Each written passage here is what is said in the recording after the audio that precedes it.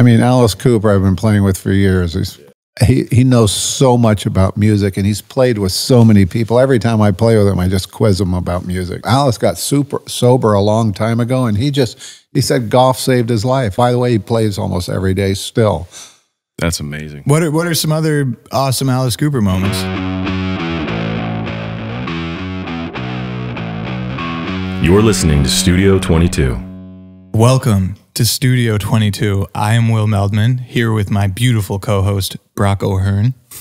I thought you were going to say Tommy. I was like, that's a great intro right there, man.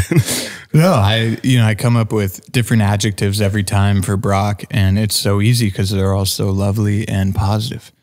We are here at the Madison Club, live in La Quinta, California, with the legendary 40-year professional golfer on the PGA Tour and Champions Tour, one of the greatest dudes ever from Las Vegas, Nevada, Tommy Armour III. Thank you, boys. I'm glad to be here.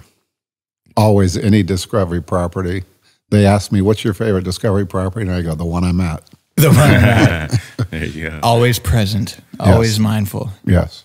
How long have you guys known each other? We were talking about this today. 2001. Because that's when I met your dad. Okay, I definitely want to talk about this. So you were very instrumental with Pops meeting Jerry Weintraub and a lot of the people in LA. And that was around the same time that you were going to Dantana's and seeing Craig. I've been going to Dantana's for 30 years, 35 years. I've known Craig when he was, from 1990, I've known Craig. Wow. That's pretty cool. Right. So, I mean, you literally like showed Dad the ropes. You were like... Well, I didn't necessarily show him the ropes. He did good on his own, but we got him some good intros and he ran with it. That's a good... I just appreciate that description, I guess. Yeah, he took the ball and ran. He took the ball and ran. You can lead the horse to water, right? For sure, and he drank. That's great. How were those early days though? Like who were you guys rolling with, and how, was it similar with the Hideaway where you met Pops and like developing that? And well, I literally met him through Mike Abbott, who used to be with Discovery for a long time, and he called me and said, "Could you possibly get me 2 tickets for the premiere of Ocean's 11?" And I happened to be staying with Jerry that during the premiere out in the guest house, which you've spent many a nights at. And just for the record, people listening, Jerry Weintraub, producer of Ocean's 11. 12 and 13, yes.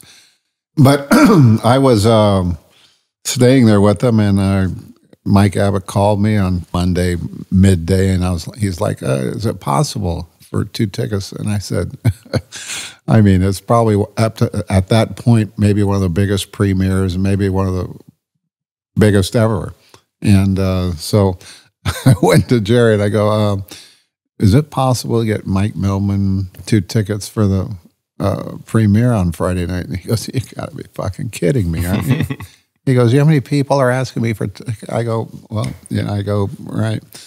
And so then the next morning I was with him, and it was about like 6 in the morning, and I go, "You should really consider this because, Meldman, he's building a lot of golf courses, and you love golf, and I think, this will help you, facilitate you getting to golf courses, and you can play some golf, and, Jerry likes those kind of situations where he's, welcome open arm." And so he goes, "Why you don't bug me? Quit bugging me." And I said, I think it's something you should really consider. So he went off. We went on our way that day, and later that night, we were eating dinner, and I go, "Really should?" He goes, "Quit it, kid." And he goes, quit with this Mike Meldman guy. And I go, "Trust me, I think it'll be worth, it'll be worth your." So the next day, it's Thursday, and I see him in the morning. He goes, "Okay, I had 2 people cancel, and you got 2 tickets for this Meldman guy." And I said, "Oh, fantastic," And so I called Mike Abbott, and then I met Mike that night at the premiere, and So he came and he looked great. He was in a tux and had all the business. And that's rare, by the way. For the record, like my dad wears shorts and T-shirts to board meetings, and it's like almost pretty notorious for it. Well, you know, he knew he had to come with the tux that night, and he looked good in it. And I met him, and we did that whole thing, and then we went to Dan Tana's afterwards. And then we were at Dan Tana's for a little while, and then we went to 40 Deuce after that. What is 40 Deuce? It was Ivan Kane's. He had kind of this cabaret-ish kind of thing, kind of a small venue, but cabaret dancers and sexy. It wasn't a strip joint, but it was sexy, you know. And it was a spot. I mean, people were, you know, line out front was, you know. But I knew Ivan for a long time, and we rolled right in, and you know, that was the start of my relationship with Mr. Meldman. It's funny to think about. I mean, I owe Jerry almost all of the credit for my career in entertainment, you know, working on that first job ever on Ocean's 13 and all that. And like, obviously, we've spent so much time together and I have so much love and respect for you. Ditto. And, man, but like thank God those two people canceled, right? Like you never think about in life. Like, I mean, who knows what would have happened if they wouldn't have canceled? Right. You know, I mean, you know, Mike might have been like, you know, who knows? Yeah, and Jerry's not with us anymore, but his son Michael is playing in this tournament, who I love and admire. Gave him a hug this morning. Absolutely. Yeah. And like that's, you kind of were talking about like the Discovery family, and that's really what it is. And I met Michael in 1987. Oh, wow. I didn't know that. Yeah. That's when I met Jerry, actually, here in the desert. And I was playing in the Bob Hope Desert Classic, and I was looking at my tee times, and I saw the second round at Tamarisk. I said Jerry Weintraub. And I said, God damn, it's Jerry Weintraub. And, you know, because I grew up in Vegas. You know, my dad moved there in '63. So, I mean, I knew the Elvis stuff, the Frank Sinatra. And I mean, it was Concerts West. It was Jerry Weintraub. He did all the shows. You know, we bought concert tickets. It was from, you know, Concerts West, and that was Jerry Weintraub. And I was like, all right. So we go to the first tee, and I go, hi, Mr. Weintraub. He goes, call me Jerry. And I go, look, Jerry, Tommy Irwin. He goes, I know who you are. Hell yeah. And so we walk down the first hole, and, you know, going down the second hole, he goes, you know, I'm a big-time movie producer. And I go, Mr. Weintraub, I know exactly. He goes, Jerry. And I go, sorry, Jerry. I know exactly who you are from Elvis, Sinatra, and everything. He goes, oh, really? And I go, yeah, I grew up in Vegas. And he goes, oh, okay. And so about on the 10th hole, we're going along, and he's having a good day, and these, you know, things are good for Jerry that day, and I'm playing pretty good. And about on the 16th hole, he goes, you know, I like you, kid. And I go, I like you too, Mr. Wine. He goes, Jerry. And I go, okay, Jerry, I like you too. And so walking up the 18th hole, he looked at me, he goes, where are you staying? And I go, I'm staying in some dump over here and, you know, wherever I was, Palm Desert or something. He goes, why don't we do this? When you get done, why don't you go get your luggage and then come stay with me the rest of the week? And I said, yes, sir. I'll, you know, I won't take me long. So I went to my hotel, packed up, and I think I was at his house about 6:30, and he cooked steaks that night, and Jerry cooked the steaks, and you know, and I've traveled the world, and you know, he was kind of like my second father to me for the rest of my life. Jerry actually cooked the steaks. Jerry cooked the steaks. That's like my cereal story. And it's like, it's rare to actually find him cooking and doing that. That's incredible. Jerry, he had that in his personality, right? He had that like, come stay with me. It's all good. And like make you feel very welcome, right? As like, gracious as it could. Every time you walked into his house, you felt, unless he was mad at you about something in particular, in which over the years at times he was mad at me about a couple things here and there, but you know, we got past all those things. It was mostly my doing. Well, I think Craig had a few moments like that on our other podcast as well. Yeah, I mean, your dad has too. You know, and so then we, you know, and he was beautiful. I mean, from that day on, I mean, Jane and you know, and Susie and everybody. I mean, they were always great to me. Every time I was around him, he was gracious. I mean, I went to Malibu in his place. I mean, I'm sitting in on his deck. You know, we're both in his jacuzzi, his personal. I mean, just and he's like, you know, on Beverly Hills, go in and take a steam in my shower in my bathroom, and you know, I mean, he was that guy, you know. Yeah, and mi casa, su casa definition. 100%, and you know, and. In that book, you know, he left me a great tribute. He said, some of my greatest days were on the golf course with Tommy Armour III. So really? Yeah. I got to look that up. That's really, yeah. I mean, I totally believe that. You know what I mean? Oh, we've had some great times. I mean, you know, the first time I went to George's house in Italy, we all... Como? Como. Your dad, Jerry, and I, we all flew over there, and it was... Okay, we can't just skip past this one. We got to try to... what you can tell us. Let's hear what you can tell us. Well, you know, it was just, you know, I mean, George lives very civilized. You know, everything's really nice. His...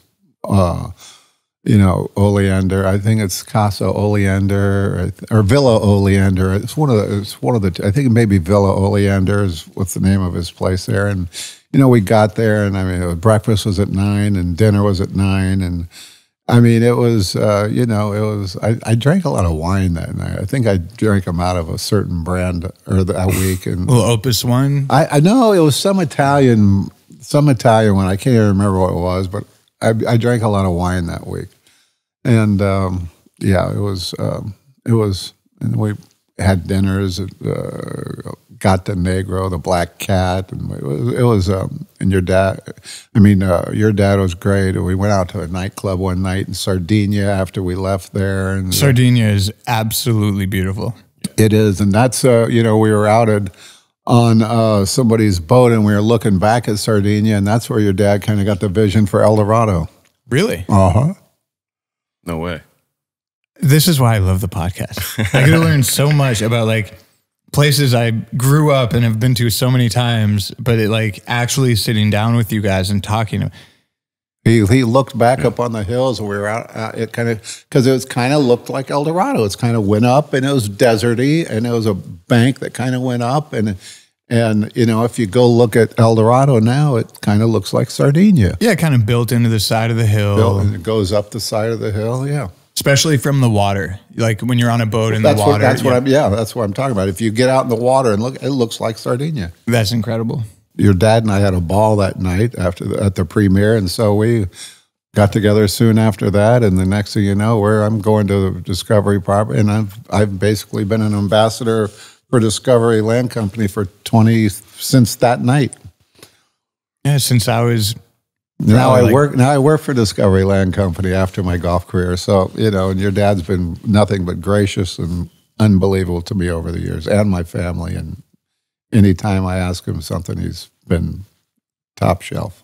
Are you doing like sales stuff? And, you know, just kind of helping him at properties, just kind of, you know. Golf consulting? Yeah, the ambassador, they basically have given me the label. That's what it says on my cards. And, you know, it's when somebody comes in, you know, like Thomas Keller comes in to play golf and stuff. I go out and play with them. And is that the French Laundry? Yes, chef? Exactly. I mean, in Portugal last summer I did that, and you know, and Harry Styles came in and played golf, and we play with those guys and make sure they have a good day, and you know, and it's you know, from start to finish, and you know, he's closed a lot of real estate after I've played with guys. I definitely believe that. I mean, dude, playing with you, I mean. You are, for lack of a better analogy, cooler than the other side of the pillow. And I love being around you. And like, this is probably our 10th member guest tournament that you and I have played in as partners. And I was thinking that about 10. That's what I was thinking. And the first one we ever played, obviously right here. Very first tournament ever at Madison. And it's crazy to think about how time flies, but the people we've met in between that span, and like, I'm just beyond excited and grateful to be doing this again with you. We had a great round today. John Elway crushed us today on the course. I mean, he was hitting it perfectly.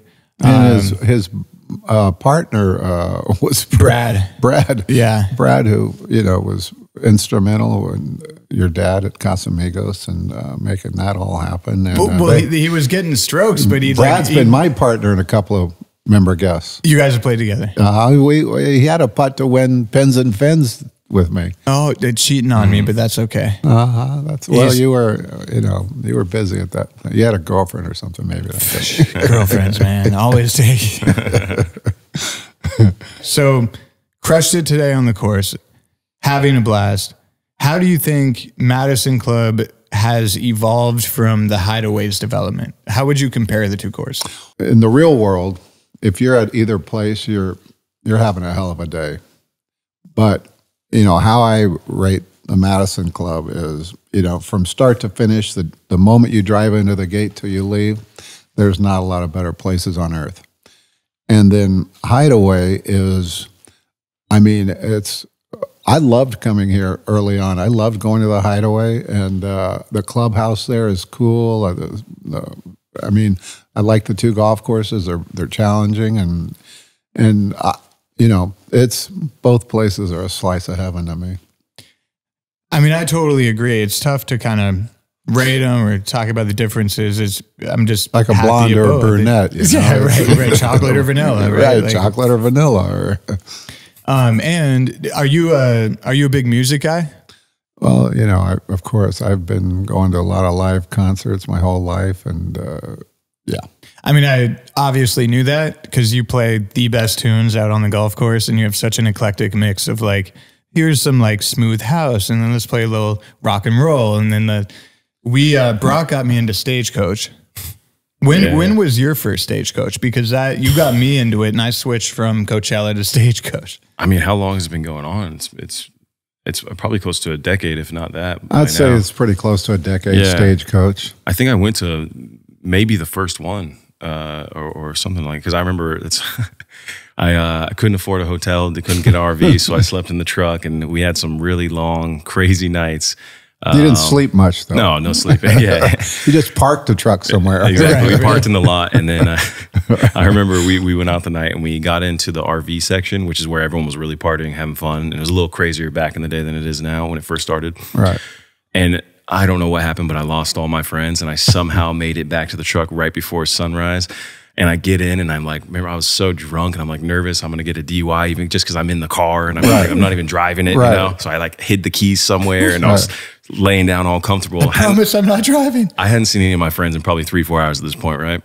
Next thing I know, I'm right about to fall asleep. Someone knocks on my door, and I've been thinking about cops the whole time, even though I'm just trying to sleep.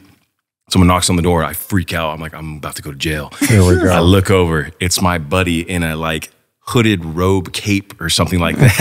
I have no idea where he gets it from. He's got 2 handles in his hands, and he's like, "Let's go!" Let's go. 6 in the morning. So ran a little water over your face and got going. Right? Exactly. Yeah. And the day started again. But that was when I first started. Now it's coming with you, or for your first time coming. Will didn't listen to country before, and now he enjoys it as much. Yeah. My mom would play me a lot of country, and I always had tons of respect for it. Yeah. It was more of holy shit, Stagecoach is awesome. Yeah. And which really just refueled. Yeah, exactly. And then finding new artists there, going to bigger concerts when there's a lot of people, you find people that you are like us with the Revivalists, first time at Jazz Fest. That was a lot of fun, our first time hearing it, and now we've seen them in LA, and we're big fans. But have you ever been to Jazz Fest in New Orleans? Of course. Dude, we went there with 15 times. No fucking way. Yeah. So we went with the Thompsons, Michael and they always had Tyler. the New Orleans tournament on the PGA Tour the same week. Oh, that's amazing. It was always the same week. Yeah, so it was. What a great combo. Yeah. Dude. It was I lucked out. Yeah, that sounds. I remember going around, walking around with the Thompsons, and we're watching Dave Matthews Band, and then we're popping over to Snoop Dogg, and then we're going over to Red Hot Chili Peppers, and then you're eating a po' boy on the way over, and just the culture and all. It's so amazing how much music is in that city outside of that concert. Just walking around. And then before Stevie That Wonder, was a bad shoe week. I had said you got to wear bad shoes in New Orleans because you can't wear good shoes because they'll get trashed. even boots, right? Like get some boots or something. Yeah, you got to wear. Yeah, you got to wear tough, sturdy shoes. That's for damn sure. But yeah, this random band opened up for Stevie Wonder that we were like, okay, we're a little early for Stevie. Like, let's check him out. The lead singer looks like Sideshow Bob. He's super tall, skinny, with the curly hair poking out everywhere. Simpsons reference. But no, and then he just starts jamming, dude. And like, we're like, this is music. Like, I love being at a place where you can find new music that you're really into. And like, we liked him so much. They came to the Hollywood Bowl. We made sure to go see him at the Hollywood Bowl, Like, I love, That's the Revivalist? Or? The Revivalist, yeah. The Revivalist. Yeah. Highly, highly recommend. All right.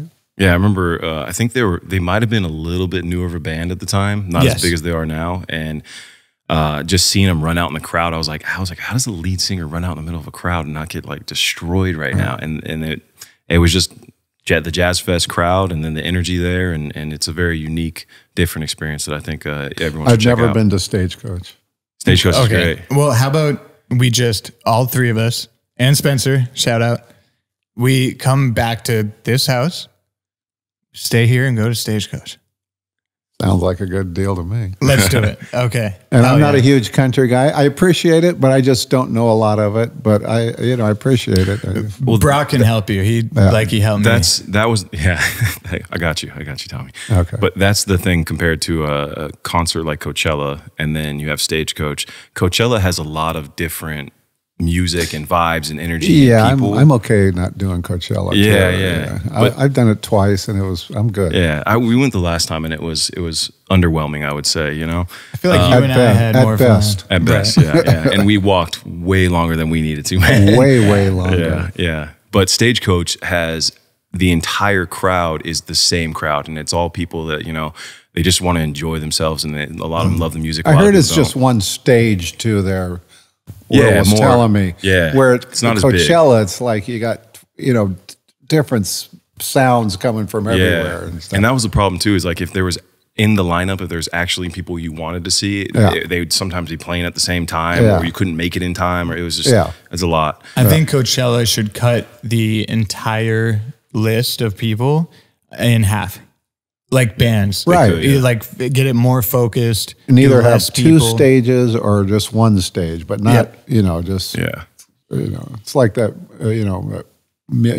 festival in Austin. The same. It's ACL or Austin City Limits. Yeah, it's just I was one and done there too. It was just walking for days and just Well, they're all better than Firefest. That's for sure. I do like the EDC in Vegas, though. So EDC is fantastic. Yeah. The only thing about EDC is driving into the motorway because it's one road, and it took us. I'm sure you get like a helicopter or something. No, I drive in there. Yeah. But I know the guys that own the raceway and stuff, and literally, I knew there was some connection. I wait till where the rush hour is over, and then I drive in, and I got.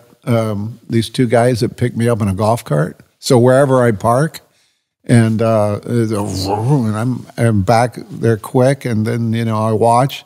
I don't stay till the sun breaks out, and so I leave, and it's easy exit too.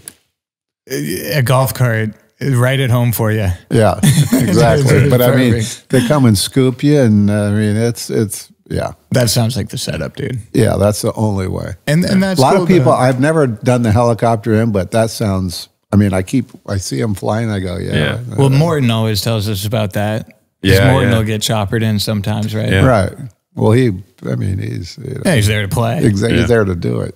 No, but absolutely. I like EDS. I mean, it's a freak show, but or EDC. I mean, EDC. Yeah. It brings people from all over there doing just like, you're not walking around town like I go there to look at the people. Yeah. I mean, it's amusing to me. It is. People come up with all sorts of costumes and crazy shit. And you'll see little tribes. They all got the same flag, and they're all running around. I'm like, hey, okay, there we go. There go the yellow and green flag people. For Stagecoach, we obviously used Brock as like our pillar. If if anyone get lost, just look for Look Brock. for Brock. I There'll get be it. people, around saying hi and introducing themselves to him. You know, 6'10" with the hat and the boots on, so Yep. easy to find. Absolutely. And your fans are so great, man. Like, you have fans from all different types of stuff, and they come up, and it's pretty crazy to think about, like, how sweet you are with them and how many people there are from different things. And I'm going to stop making you feel uncomfortable by complimenting you, but it's really cool because even at festivals and all that, you can see like all different types of love. Yeah, I think I'm with Tommy too. Like, I enjoy people watching and I enjoy meeting people too. And so if regardless if it's a fan or not, they're people, just like we are. And I enjoy just, like, I don't feel, I'm lucky I could do something cool in my profession, and maybe I'm not even where I want to be, but I'm having a good time along the way. And if there's people that enjoy that, I'm grateful for it, so. A very famous guy in the 80s, I'm not going to say who it was, I was like watching him and he was like really nice to these people, signing autographs and stuff. And I go, that was really nice of you. And he goes, it's when they quit asking. Yeah.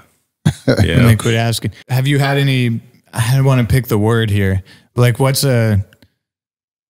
has like your experience been like with autographs and fans and I all sign that throughout your everyone. career? Yeah. Yeah. It's like that when that guy told me early on in my golf career, it stuck with me. It's like, he's right. When people quit asking for your autograph, means you're kind of irrelevant. Yep. Or you're gotten a bad label or so, something. Yeah. So I've always been very gracious and nice to people, and that doesn't surprise me at all. Yeah. Mm-hmm. Yeah, and you never know who it's going to affect or how that's going to affect that person, and they can go on to be the next pro. And in my 40 years, I hear I was 14 in Greensboro, and you threw me a golf ball, and and this is like they're 32, wow. and he's like. I kept that. I still have the golf ball. It's on my, and it's like, you get a lot of those. Yeah. You were so nice. You signed my program in Tulsa, and and so it's good mojo. Exactly. Yeah, it's gonna feel good, right? The karma's coming back. Yeah, exactly. Yeah, that's really cool. I'm, hearing how much you love music, and has there been any times where you were shocked by people that you got to maybe play golf with that were musicians, and who that might be? Yeah, when you say shocked, you mean by like you might have been a fan of them, and then you ended up playing with them or something like that. Oh, well, before really meeting them. Let me see. Let me think real quick. I guess probably one of the first guys we had this MTV rock and roll thing, and I was paired with Tommy Lee. And that was the first time I had ever, and then it was a 2-day thing, and the next day I was paired with Sebastian Bach. So it was like, and that was like early in my golf career, and it was like, and these guys were out there just having,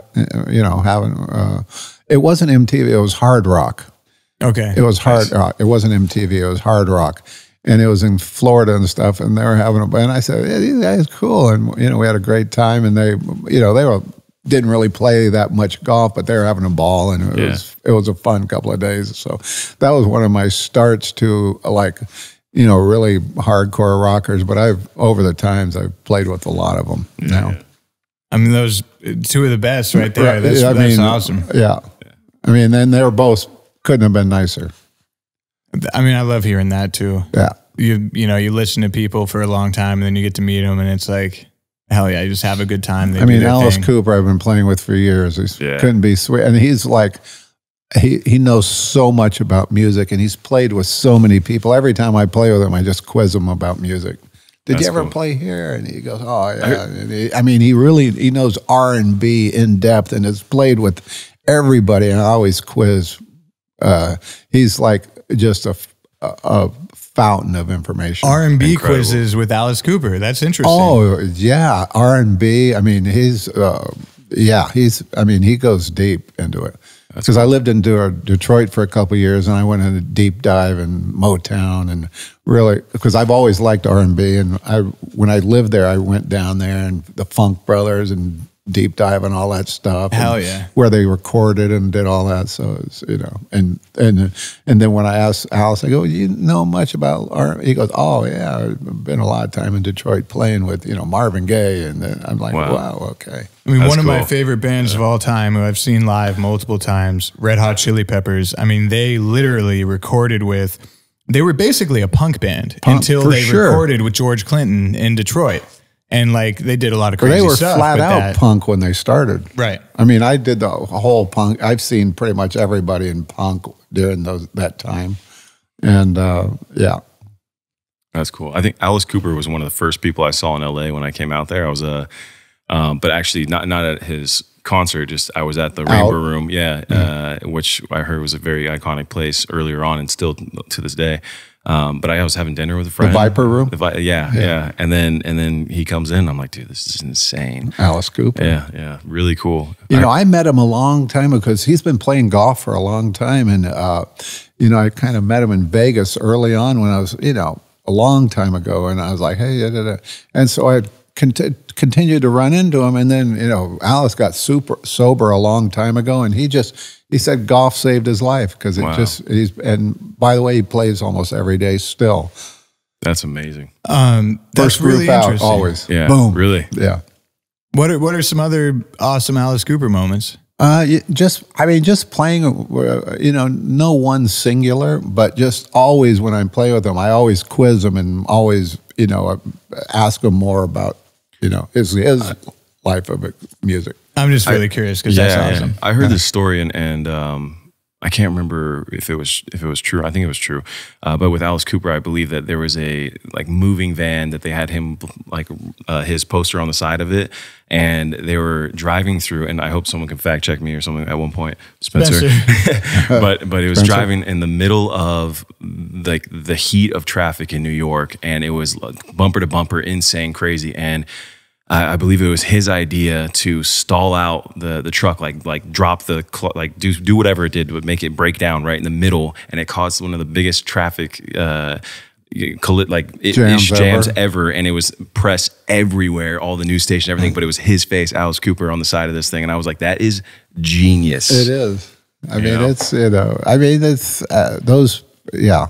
Well, Shep Gordon was his manager. Still is. Yeah, it still is. So a lot of that stuff was probably him and Shep coming up with really cool ideas. Yeah, I just think I love people that go outside the box with stuff like that, and you're thinking Shep's outside the box. Yeah.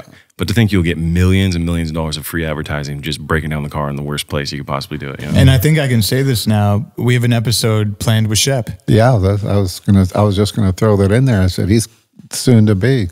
Oh, absolutely. Mm-hmm. And so that whole crew, though, who else did you hang with in that crew? Because there's so many musicians. Ones that I've hung with a lot. A lot of the managers and those kind of people, like Doc McGee, who's managed, Motley Crue, Bon Jovi, Skid Row. I mean, those were more the guys and we'd play with Tico Torres and David Bryan and, who else did we play with? Eddie Van Halen over the years. Wow, cool. I mean, and last week I played with the drummer from Kings of Leon. They're great. Yeah. Yeah, I know it's hard to. You've literally played golf with so many cool people your entire life. It's I've been blessed for a long time. From the start. I've always said that. And that takes. I avoided work for 40 years. Yeah, how did we've never really even talked about this too. How did you first get into golf?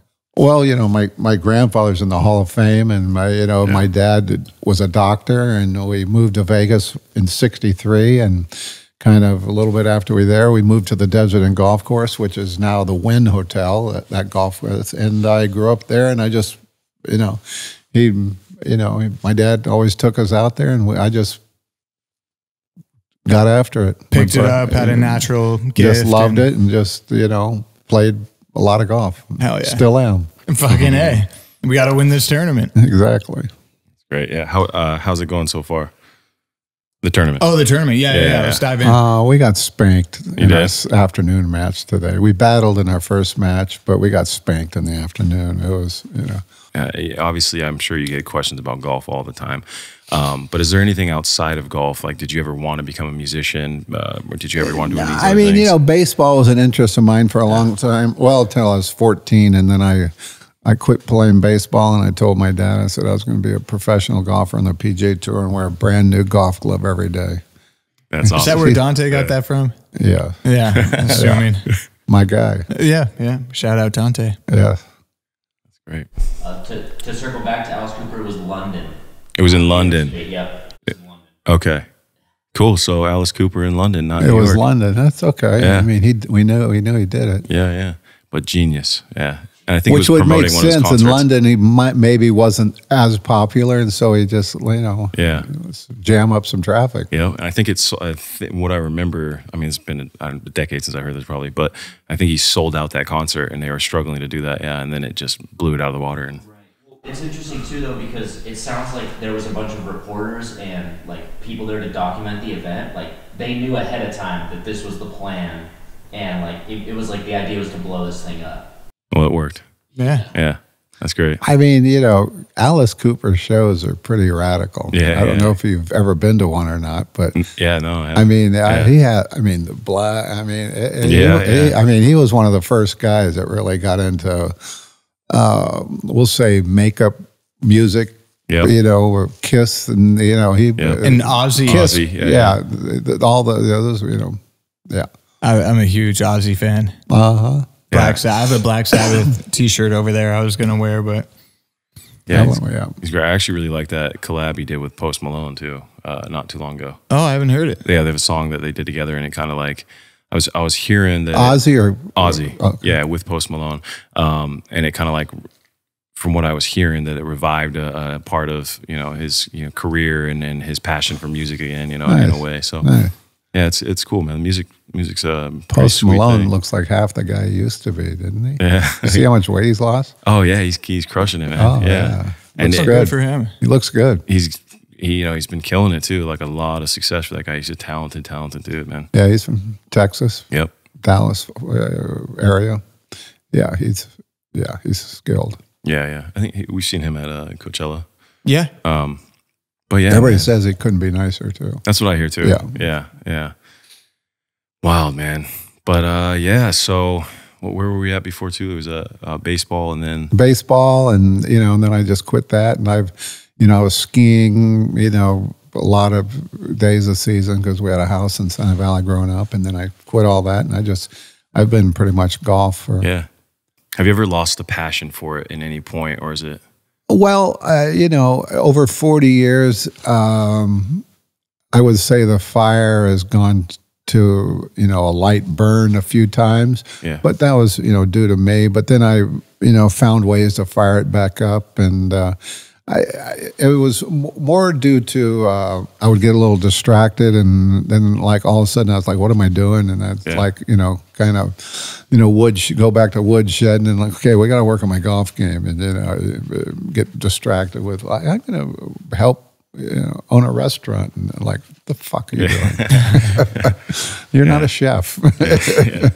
And, but stuff like that could get you a little distracted. And so then I would, like snap out of it. But, but it's been golf's been. Well, you also have or had the record for the lowest round of golf ever, right? Well, or tournament score. 72-hole score, which was 254, which I did in 03.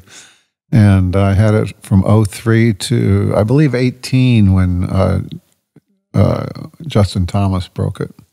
Damn it, Justin. Right? He birdied the last hole to beat me. Wow. I mean, that's a 15-year record of the best, like lowest tournament score ever. Yeah. I got the second lowest. Right. Well, there you go. I mean, that is so fucking cool. Were you just in the zone so hard that you just... it was funny. It's like the week before, for 2 weeks I've been putting on this new machine, and I was like practicing with it, and I was like, I'm feeling really good. And the week before I played really good and finished, 30th. I was like, man, man, it's feeling really good. I got to the tournament in San Antonio, and my girlfriend at the time, I got this new massager, and she was giving me like these deep back rubs every morning and stuff. And I went out and I hit it as good as I've ever hit it. I hit it like, what length that is, dick length, for over and over. I just hit so many. Pin seeking. The first 5 I put on my card was the 3rd round. Oh, wow. That was the first 5. And holy crap. And the first bogey was the 10th hole on Sunday. First bogey, 10th hole on Sunday. Mm-hmm. So that's 3 days in without a bogey. Yeah. It's so fun. It's like hard to describe playing with you and like watching you play. But for people that are like listening, it's literally like a machinist, right? It's like watching that ball get so close to that hole from like 200 yards out every goddamn time. It's insane. It's such a treat to play with someone at your level. It's amazing. Well, yeah, thank you. And you saved us on a few holes today, that's for sure. Well, you saved us on the last hole, the first match. I did. So on hole 18, I had a bogey, but I stroked, so I parred. So we tied the hole. Oh, okay. Wow. So I was like bomb my drive, laid up with a 6, hit it on the green, or hit it just short of the green, and then 2-putted. But I contributed for a little bit. You did. You contributed in the second match too. No, even though we got spanked. Yeah, we got crushed. But we got 3 more matches, so we can redeem ourselves. Yes, we do. I'm excited for that. Mm-hmm. I want to pop out and come see you guys play. No, you got to, man. Yeah. We can get you a golf cart. We got juice here. I'll cruise around. Yeah. You know a guy? we know a guy that knows a guy. Oh, that'd be cool. So you guys have done 10 member tournaments together. Mm-hmm. Man, yeah. Do you gonna do 10 more? You got that? That's the plan. I hope so. We're talking about doing one next month. Cabo. Do you have you said that your favorite one is the one you're at, right?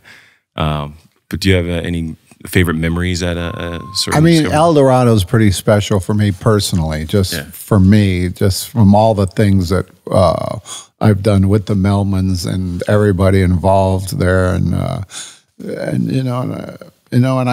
I've always kind of felt that I helped kind of develop these places because I was there from the start. I was at Vaquero from the start. I was here at the start, and idea here and there, and we've all come up with great ideas. And Will has, I have, his dad obviously has, and and Dante has, and we all, put them in the big pot, and look what we got.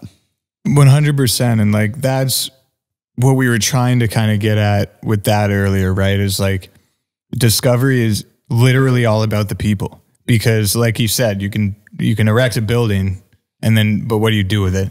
Right? Who's there? How you run it, who comes, how everybody interacts, how they talk and play. Everybody plays nicely on a hole. And it's and then when you find these really creative people that help, put the ideas together and facilitate all the feelings and the events and make it happen, it's magic. Your dad created, he's created the most, would you say, iconic real estate brand in the world? Realistically, yeah. Yeah. There's one of the biggest and one of the best from maybe when it comes. I don't know of one for private. Private residential. It's that I can't. There's no second. There's no one better. And I think that's something too that, like, to stick to that subject of like the people. It's all about the people and who's there. It's like being able to bring like Brock and Spencer right here, like during this tournament, all the cool people they meet. And all the members and their guests that meet Brock and like then they become friends, right? And then there's like this giant network of people where you're like, yeah, that guy's awesome. I'm so glad you got to meet him. Him and his wife are great. And then everyone forms their own relationships based off the network. and so many cool things come of it, whether it's work or, fun or whatever it is. It's the organic advertisement of Discovery Land Company. I mean, they don't spend money on, plastering billboards and all that stuff. It's word of mouth, word of people saying, I had a great time at this place in Coeur d'Alene, Idaho called Gaza Ranch. And so he tells Bob and then Bob tells Jim and, and they're like, yeah, we should go up there again. And then that guy goes up there again and all of a sudden he's, $4 million deep into a lot and house and his families are up there and, then they're 10 years into it. They're wakeboarding. Yeah. And it just happens. It is truly an organic thing because it just happens that way. Word of mouth, people, you got to go to the, Silo Ridge in New York. It's this place. It's upstate New York. It's beautiful in the countryside, and then all of a sudden you buy in there. Silo Ridge in the fall, man. When we got there, I only had 2 days. I played 72 holes, 36 each day. I was just like in awe of the golf course. I'm like, there was like a party going on. I'm like, I'm going to be on the course. This is amazing. I'm going to fucking play. And now we're going into Europe, which, I helped your dad last year with Costa Terra in Portugal, and I'm going back this year again for 4 months. And, it's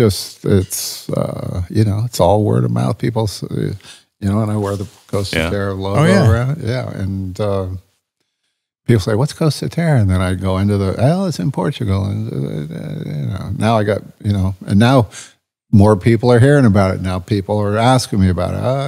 And then it's all of a sudden, oops, there we are. Here we are. Can Brock and I come crash your pad in Portugal? You better. That would be fantastic. Yeah, that'd be great. That's one of those you things. You can crash in your dad's pad right at the golf course. Like we're doing here. We just crash Pops' pad. Exactly. Okay. Which we do a lot together. We do. We're good at that. We're good at that. We're going to do it again for Stagecoach. It's going to be great. Absolutely. Yeah. Crashing pads. Yeah. Crash pad. Pad crashers. Pad crashers. Yeah, you're saying, be a good T-shirt. It would. Yeah. Pad crashers. Yeah. It was my first couple of years in Hollywood was doing that really more than anything. That's all right. No, it was great. Yeah. Oh. Yeah. Couch surfing. That's, You're making it happen. It's a technique. Exactly. Doesn't help when you're really tall, but it is what I get it is. I get it. I'm 6'3"ish. I get it. I've surfed a few couches, Yeah, but Portugal, man, what a great place to even pop around. Really nice. It's where we are. It's it's beautiful. It's like being in La Jolla and that northern San Diego, the terrain and everything in the 1963. I mean, it's That's kind of not that developed, but developed enough to make it really cool. And the weather's 81 degrees every day with a nice little ocean breeze, and it's beautiful. That's cool. Yeah, our buddy Morton that's his home base, even though he travels all over the world all the time for shows and stuff. But Lisbon. Is he in Lisbon, Will? Is it? I'm not exactly sure. I think he was like just outside of Lisbon. Yeah. So we were talking. Cash? Maybe. Yeah. Cash is like their Malibu. Is it? It's like Lisbon's Malibu. Lisbon has kind of looks like San Francisco. It's got a Golden Gate bridge. It's got a red bridge. It's got a Golden Gate. It's got actual Golden Gate, the same guy that did the one in San Francisco. No, actually. Oh, I didn't know that. Yeah, and then they got trolley cars. They got trolley cars, and I mean, it's like Europe's San Francisco. It really is. Seriously. I freaked out when I saw that. I'm like, they copied us or we copied them? I can't remember. Same guy. Lisbon's one of the oldest cities in the world, and it was never bombed during any of the world wars and stuff. Wow. So it's all pretty intact. That's interesting. That's one thing I always found fascinating about going overseas in Europe is like seeing these places like Croatia or London or where that are still like, that building's been here how long? And this city's still standing right now. Right. Yeah, it's a different it's a whole different vibration. Exactly. It's America, 300 years old, right? Right. Like, so you go there and it's like, oh wow, they've been here a long time. It's like, well, not that long. Right. Exactly. Yeah, the churches out there, just everything, just the architecture. You look at the Liberty Bell, it's that cracked a long time ago. But then you get over to London, it's like, really? Or Portugal, it's like, that statue's been there since 1200. Jeez. I'm a huge fan of history. Huge fan. Yeah, there's a lot you can uncover. It's pretty amazing. Me and Will watch these documentaries every now and again, and we'll send stuff to each other pretty regularly, actually. But just the different archaeological finds over the years, you're like, wait, that have you guys watched the new ones about what's it? It's about the Göbekli Tepe in Turkey. Yeah, 12,000 years old. Like how it goes down and all. They've only dug up like 10% of it. Right. And it's the most advanced engineering ever. And it's like, oh, they were hunter-gatherers. They just hunted and gathered. It's like, no way. No, not at all. But some of those, I think it's like an 8-part series, isn't it? It's Ancient Apocalypse is one with Graham Hancock. Yeah.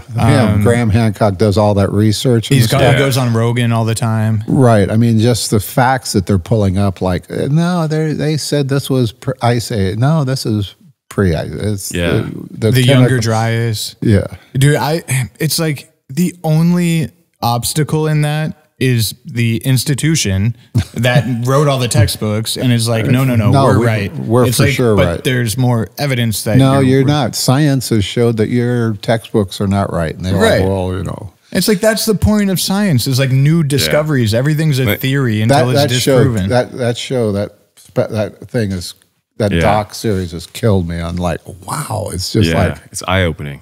Oh, like some of these places, there are water systems and stuff, how they were draining water and getting it out of there. It's like so advanced. There's, what is it? There is one, I can't remember where it was, but it was the entire city was built around that water system that was like filling up and like running water and heating water and like doing all. Like, how is this? It was naturally heating water. Exactly. It's crazy. Thousands and thousands of years ago. Yeah. They just hunted and gathered, though. Yeah. The one in Turkey is unbelievable. It's like, got 20 stories and it goes down and trickles. It's crazy. Well, not to mention, too, like if you look at the pyramids of Giza and how they're actually built at like a perfect slant. So during the summer solstice or winter solstice or equinox, I think it's the equinox, you can actually see the difference. Like when the sun shines, splits right down the middle. It's like, are you guys afraid of knowledge or like just? That wasn't accidental. Not at all. No, yeah. And some of these places where they're positioned where like, the fall sun is hitting it different and shining lights in different ways. I mean, that stuff was not accidental. It would be a physical impossibility. That's what the guy says. He goes, this is impossible to be accidental. Yeah, and like at Göbekli Tepe in Turkey, they literally have like the constellations on the rocks that indicate what equinox is pointing at during the. It's like, come on, guys. I could go on the biggest rant about this. Like, I like all that stuff. Hell yeah. The clues of the past. Like, we're fucking smart beings. Like, of course there's more stuff. History was written by the winners. They'd go in, they'd destroy everything, burn all their books. Like, there's so much knowledge lost, right? It'd be like if every PGA Tour golfer, like their history was completely scratched out. Well, they're trying to do that in this country right now, erase a lot of history, whether it's good or bad. I mean, history is history. No, right. It's like, it can't be all good history. No, and that's all right. We were once primitive beings, and we're trying to evolve out of that. And there's some rocky stuff along the way, but we make mistakes along the way, and we learn from mistakes, and you keep moving forward. As long as you're not repeating it over and over. And that's why you got to know about the mistakes you made, so you don't repeat them. Yeah, right. Sure. Like, for sure. Wild times. Well, we need to I just want to watch a documentary. I know. Right? Just go check this out. Yeah, man, it's cool. Okay, so obviously, Tommy Armour III, legend. Tell us about Tommy Armour IV. Well, he's my only son, and he's when he was decided, he was he grew up in Cincinnati and went to Moeller High School there, and he's got a great group of friends from Moeller there that I see all the time, different places in the country, and a lot of good guys. And and he decided, he went to school for a year, and he was like, and he like came home from the first semester, or not came home, he was at home and he goes, you know what, I'm done with school. And he kind of gave me this rant on, look at all these people in Forbes 500 that, that didn't go finish college and stuff. I go, hey, do what you want. So we're going to circle back to Jerry Weintraub again here. And always. And so we're talking about well, what do you want to do? And he goes, so he caddied for me for that summer and he was, he's always been, he's a reader. He's a vivacious reader. He's been reading, Wall Street Journal since he was, a young kid. And he's always, that's the only thing that he covets is his book collection. He travels, or he's always has 3 or 4 or 5 books going at a time. And so he hit me with Dad, Jerry Weintraub in about a year and a half, he and Cameron and Arnold Schwarzenegger are doing a doc series for Showtime called The Years of Living Dangerously. And, my son worked in Dallas on Earth Day, which is, was it May 22nd or something is Earth Day or... Spencer? I want to say May 22nd or April 22nd, one of those days. And April 22nd. And so I went to a couple. He was working for Trammell Crow and the family there, and a huge real estate family in Texas. And so we're working, and he's like, so he was into, Earth. And so he told me about this doc series that they were doing, and it was each episode they got a different actor, and that hour was on their whatever they thought about for HBO, you said, or for Showtime, and it was on the environment, their whatever different parts of the environment. And so I said, he goes, do you think you could ask Jerry for that? And I go, I'd never, literally my whole life, I'd never asked Jerry to put anybody in the movies or, this or that. Very few times that I asked him for tickets, and one of them was for your dad. I was about to say. I just didn't do it just because and I probably, but anyway. And so I asked him, and he says, we're shooting in a year and a half. I go, okay. And so the next time I saw him, I go, my son brought that up. And he goes, oh, Rick, you know how he was. And so I go, okay. So then we're here at the Madison Club, eating on the patio. About 2 months before it, we just finished playing golf. My son, Jerry, and I were sitting there eating. Jerry was getting half the food in his mouth, and he was talking. He goes, kid, talking to my son, he goes, you need to be in New York in a week and a half, and you're going to work on the doc series of The Years of Living Dangerously. And my son almost dropped his fork and stuff. And when we left, and he goes, he was pumped. And hell yeah. And that got him started in the music, in the show, TV and movie business. And he went and did that. And then Jerry hired him for a couple of projects afterwards. And I knew my son had it when Jerry hired him the second time. Yes. Because...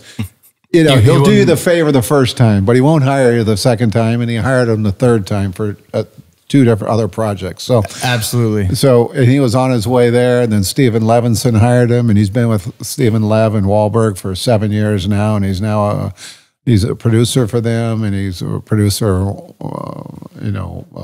Ballers, and he's so he's those are great guys to be with. And he runs these meetings for Lev, with HBO, and he's out there, he's like, I listen to him while he's talking. This is Tommy Earth. They're calling for leverage, and well, hang on, he's calling HBO, or he's calling this guy, and so it's like, we're. So it's kind of funny to just kind of what, he's like the real deal. You hear a lot of these fuckers talk about, I'm a movie producer. And, Definitely. Definitely. And he's really doing it. And, he'll be down here tomorrow. And I'm excited to reconnect with him. Yeah. And so, I'm proud of him. He works his ass off, and he almost works too hard, in my opinion. But, if you don't work hard, you don't get far. You can definitely see the work ethic that kind of you've instilled in him as his father, and he definitely has your temperament as well, which is a very good thing of just being around people and always kind of calm, cool, collected. Absolutely. Yeah, he's good people. Absolutely. I'm proud of him.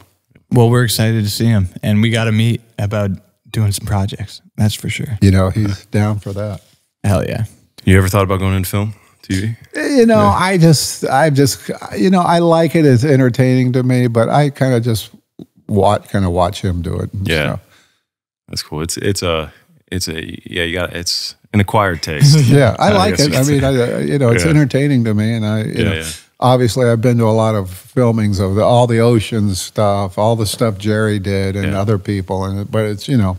What was that like for like watching the success of Ocean's 11 from that early stages and stuff like that? You know, I went to the filming of we did the filming in Vegas and stuff, and everybody, they had all the villas at the Bellagio, and I mean, and it was quite a show. Well, cool. Jerry assembled like maybe one of the best cast for a film ever, right? Ever. Like I don't think you can ever recreate that. You can't. I mean, star-studded. I mean. And they each had a villa down there, and I mean, everybody's playing pranks on everybody. I was about to say, they fucking pranked each other all the time, man. All the time. I mean, they were at it pretty good. That's some of my favorite stuff hearing about is especially George, because it sounds like he's kind of the ringleader on all of it. Right. George is a big prankster. Yeah. It's always the next one you hear is always a good one. Yeah, he gets that devilish grin, and you know he's getting it on. Yeah. And then I think we were talking about that with Craig. With Craig? Yeah, about how if he pranks you, you don't want to prank him back because he'll just retaliate 10 times He'll harder. keep coming. Yeah. That's pretty great, man.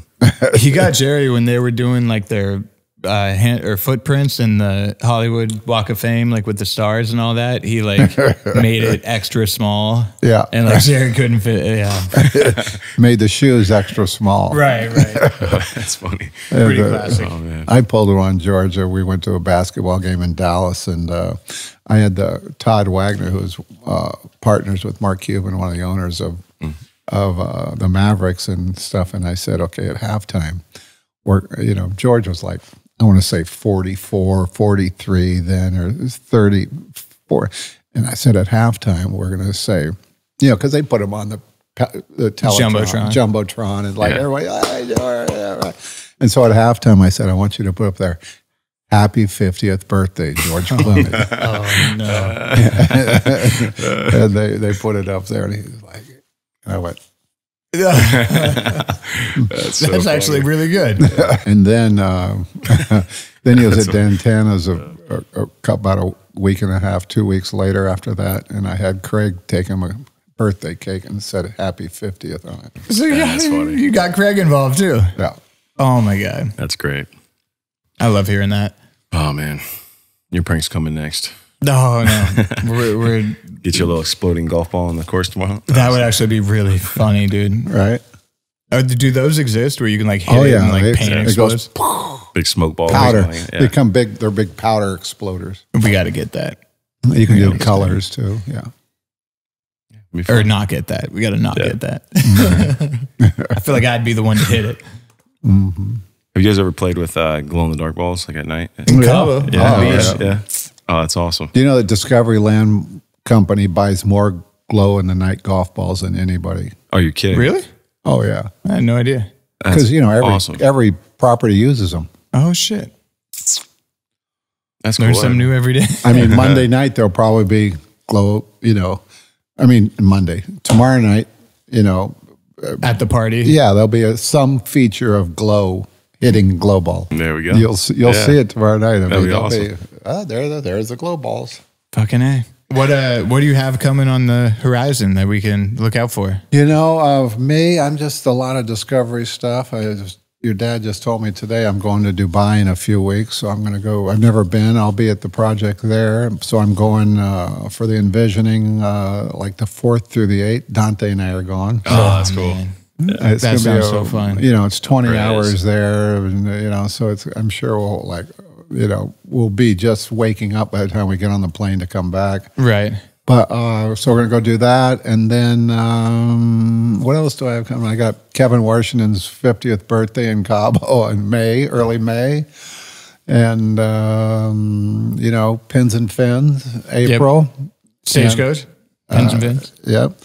And then I go to Portugal, May 28th through September 30th. I'll be in Portugal all summer, and Waiting for you guys to come over. Yeah, there we go. Traveling, you love traveling, huh? Well, it's it's a necessity. Yeah. I really, when I travel, I don't think about it. I've got this numbness I go into, and people ask me, how was your trip? And I go, plane took off and landed. Because everything else is irrelevant. I mean, because I've got such a, I wear headphones, I kind of read stuff, I take stuff, I put stuff on iPads, I got movies, and so I mean, I know what I'm doing. To me, I don't care if I sit in first class or coach. It's the same module sitting. Get through it, yeah. I mean, that many years on the tour, right? All that traveling, yeah. You got it. Lost. It's a mindset that I go traveling, and I just kind of shut off, kind of. I love that when I'm solo, Hell yeah. Yeah. I'm thinking just about Dubai still. Is there anything that you've seen out there? Because they've gotten like I've never been to Dubai, so I don't know. Yeah. I mean, I'm looking forward to it. Yeah, I hope you enjoy it, man. I've never been either, but I've got friends that live out there. And they say it's great. Incredible, yeah. I mean, everything you see about it is like, glitz and glam and brand new and reaching up way in the sky. Yeah, there's some pretty crazy stuff out there. So I mean, go check out the tallest building in the world, and maybe I want to do the indoor snowboarding. Yeah, that looks cool. That looks really cool. I would love that. Just like looping the thing all day. Well, when you come and do it, I'll cheer you on. I'll have a hot coffee for you when you get to the bottom. I love it. There you go. All right. Well, hell yeah. Thank you so much, Tommy. My pleasure. There is, we could sit here for another 4 hours, but we have golf to win. Yes. And why don't we do a little bit more in Cabo? Let's do that. There we go. There we go. We'll get somebody to come on with us. And we'll get a whole crew. Yeah. I love it. Cool. All right, man. All right, Tommy, boys. It's a pleasure, man. Thank you. My pleasure. Yeah. Thank you for watching Studio 22. Don't forget to like, share, and subscribe. And follow our socials at Studio 22 Podcast.